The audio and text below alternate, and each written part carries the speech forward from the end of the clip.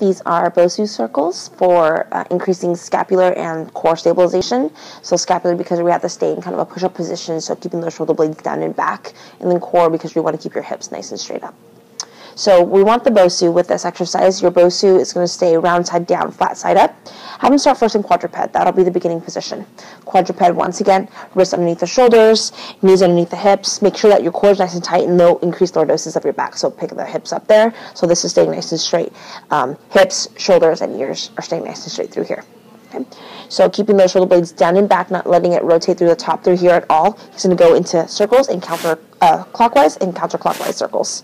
Again, just moving from the shoulders through here. Good. So he's going to go clockwise 10 times, counterclockwise 10 times, and we can repeat that twice if they can tolerate that.